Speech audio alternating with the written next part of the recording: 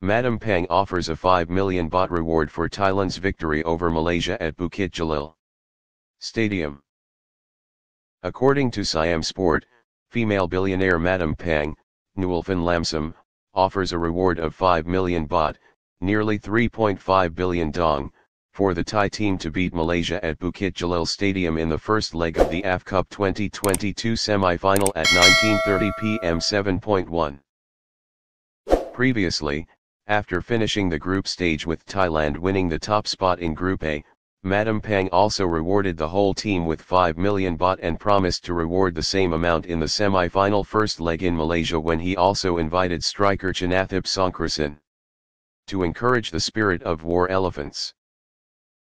At the AF Cup 2022, striker Chanathip Songkrasin, who plays for Kawasaki Frontale Club in the J-League 1 Japan, did not participate because he wanted to focus on his career at the club and only attended when the Thai team competed in the final round.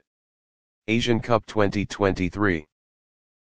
Despite the absence of Chanathip Songkrasin and other pillars such as Supachai Chadid and Subhanat Muantat, the Thai team still played convincingly to lead Group A and reach the semi-finals.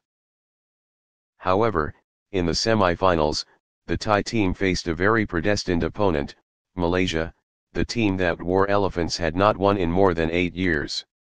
The last time Thailand beat Malaysia, 2-0, in the first leg of the 2014 AF Cup, then in the second leg lost 2-3 but still won the championship thanks to the final result of winning 4-3.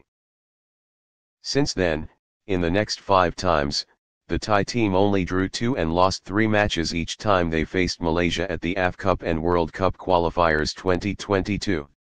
The last match was at the King's Cup tournament in September 2022. Thailand also only drew Malaysia 1-1 in official time and lost 3-5 after the penalty shootout. Therefore, at the meeting at the AF Cup 2022 semi-final first leg at Bukit Jalil, Madam Pang encouraged the Thai team when offering a reward of 5 million baht to overcome this predestined opponent to gain the upper hand in the second leg. At home on October 1st. According to Madam Pang, away competition is always difficult. The pressure of about 59,000 Malaysian fans at Bukit Jalil Stadium promises to be just as intense as in the match at Gelora Bung Karno against Indonesia. Therefore, I hope the players will play confidently, focus, and have to achieve the goal of scoring away from home in the immediate future. The rewards are just encouragement, the players' efforts on the pitch are the biggest recognition.